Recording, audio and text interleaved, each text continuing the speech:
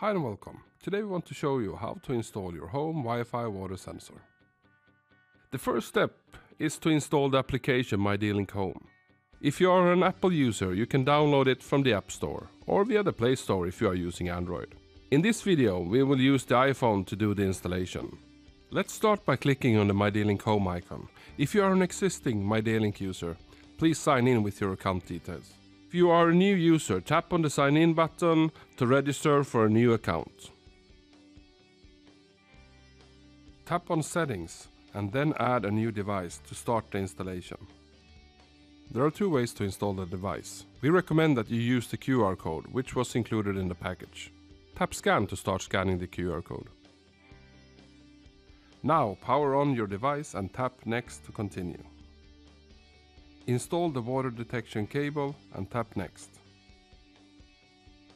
Wait for the LED to blink orange and tap Next. If your router supports the function WPS, we suggest you use this method. If your router doesn't support this function, you need to select Manual and follow the on-screen instructions. We will choose the WPS method in this tutorial. Now you need to press the WPS button on your water sensor. When the LED blinks green, tap Next.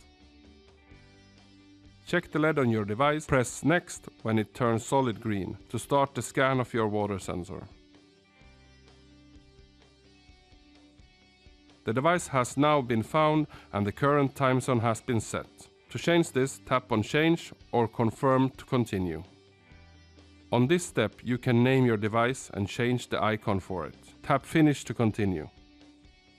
The water sensor has now been installed on your My D-Link account.